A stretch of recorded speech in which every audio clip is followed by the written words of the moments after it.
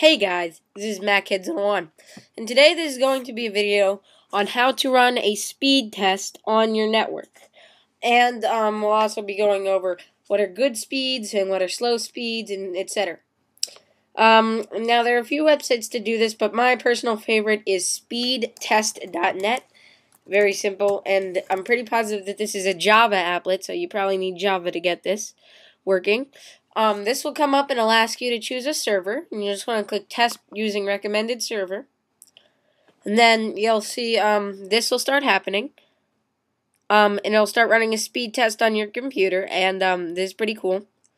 And so yeah, right now it's running pretty fast. Sometimes my network is faster than this, sometimes it's slower. But this is a pretty good result I've gotten.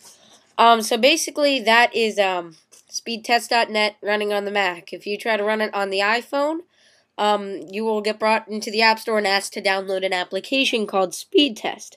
Yes, they have made a Speedtest application for the iPhone. Now, I'm going to be going over some good scores for Speedtest. So right here, you see my scores. If I zoom in, and on the left there's something that says download, and under that is 19153, and then KB/S. That's 19,000 kilobits per second. Kilobits, not kilobytes. Now, that if 19 kilobits per second, 19,000 kilobits per second is 19 megabits per second. So a megabit is 1,000 kilobits. So just divide the number by 1,000 to see. So I have 19.153 megabits per second download speed. Now this is pretty accurate. 19 kilobits per second or megabits per second is very, very, very fast. With this, you will be able to download huge videos in about 30 seconds.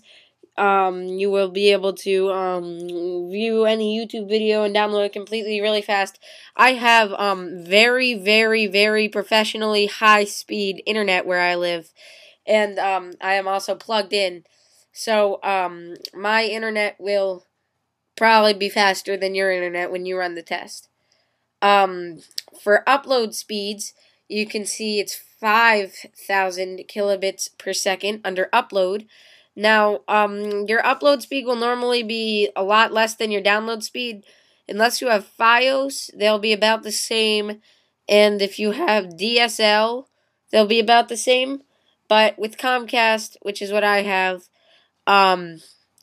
it's slower because the download speed is unbelievably fast and the upload speed is normal speed. So basically, upload speed 5,000 is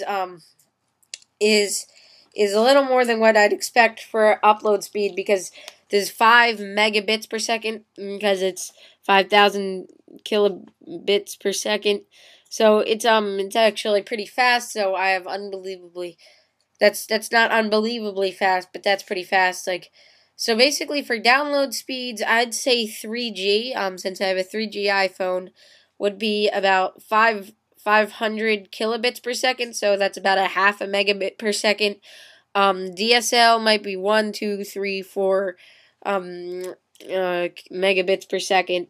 For upload, I can't really tell you what I'd expect, but uploading speed is like the speed that it takes you to upload things. So if you have 5 megabits per second of upload speed, you have a video that is 50 megabytes. That would be 50 divided by 5, which is 10 times 8. So that would be about 80 seconds it should take if YouTube has as fast download speed if you have upload speed, which it of course doesn't. So really, when you're uploading YouTube videos, it's going as fast as it can, no matter how fast your upload speed is, because YouTube server isn't as fast as your upload is normally, because they're handling tons of uploads every moment.